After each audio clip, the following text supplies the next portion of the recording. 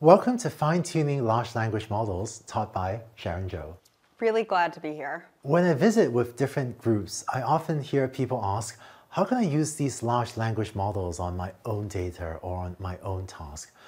Whereas you might already know about how to prompt a large language model, this course goes over another important tool, fine-tuning them. Specifically, how to take, say, an open source LLM and further train it on your own data.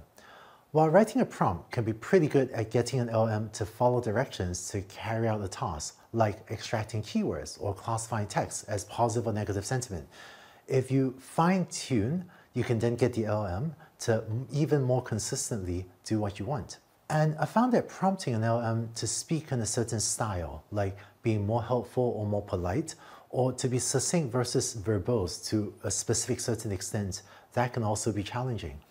Fine-tuning turns out to also be a good way to adjust an LLM's tone. People are now aware of the amazing capabilities of ChatGPT and other popular LLMs to answer questions about a huge range of topics.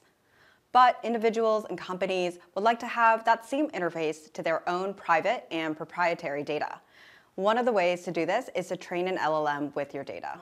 Of course, training a foundation LLM takes a massive amount of data, maybe hundreds of billions or even more than 1 trillion words of data, and massive GPU compute resources. But with fine-tuning, you can take an existing LLM and train it further on your own data. So in this course, you'll learn what fine-tuning is, when it might be helpful for your applications, how fine-tuning fits into training, how it differs from prompt engineering or retrieval augmented generation alone, and how these techniques can be used alongside fine-tuning.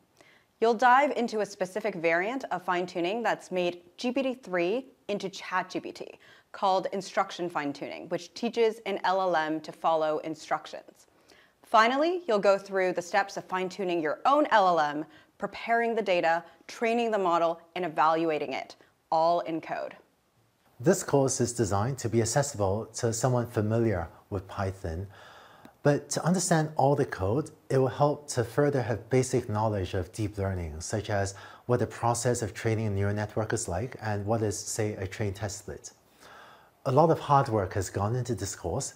We'd like to acknowledge the whole Lamini team and Nina Wei in particular on design, as well as on the deep learning.ai side, Tommy Nelson and Jeff Lodwick. In about an hour or so, through this short course, you gain a deeper understanding of how you can build your own LLM through fine-tuning an existing LLM on your own data. Let's get started.